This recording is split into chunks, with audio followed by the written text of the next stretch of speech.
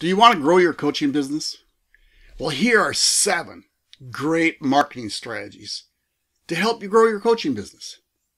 Hey, I'm Mark Nelson, a former public school teacher turned lifestyle entrepreneur, and now a business coach, where I'm helping people create courses, build their online business, and become coaches.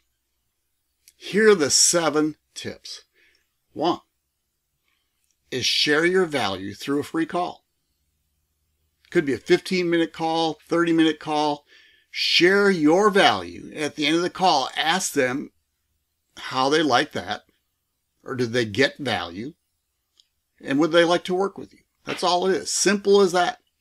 2 is create a brand. You know, like Nike is Just Do It, Netflix, but create your own brand that will stand out. 3 is you need to find clients. And one of the best ways to find clients is in Facebook groups. Whatever your niche is, do a search in Facebook for your groups, if it's wherever you're at, if it's health and wellness. And then what you do is start providing value. Share your value. Make comments, answer questions, and then start building that client list. 3 is create your own group. That was 4, actually.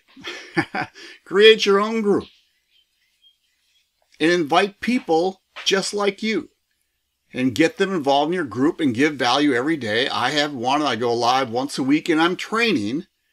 So when I'm training, what I'm doing is building confidence in people in my group that I know what I'm doing, so they want to become somebody who they'll coach with me. 5, let your network know what you're doing.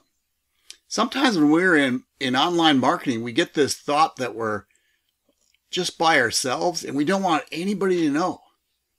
Tell your network about, hey, I'm starting a new coaching business, and this is what I'm going to coach people in. Just tell them. Let them represent you. Let them share. Let them refer you to people. And your network will be very willing to do it. 6, you need a content strategy. In whichever platform you're on. 1, I believe video is one of the best ways to build a know, like, and trust up. Now, I have a YouTube channel. I do my Facebook Lives. I do TikTok. I do Instagram Reels. I'm just trying to get my face out there. And, guess what? There's always going to be haters that, that I get told I'm too old. I get told that I don't know enough. And that's not the people I'm looking for. I'm looking for the people I can help. And you can help people. There's people out there that are looking for you. So find your content strategy. And 1, just make sure you incorporate videos in it. 7, this is webinars. Now, sometimes you probably heard that that's the best way to grow any business. I do webinars, and I'll do them. What I try to do is actually get a couple webinars where they're live and I have people on them, but then I go evergreen, meaning they can go to a link and they can watch my webinar. Now, some people do 90-minute webinars. And to tell you the truth, for me, I don't listen to those because I lose focus. I know what's going to happen. The first 60 minutes they're going to give value, because you got to give value in a webinar, and then they're going to try to sell me. I try to keep mine to 15 minutes. I share value on my webinars, and then I make a pitch. I don't want to call it a pitch. Then I share with them what I have going on. So there you have it.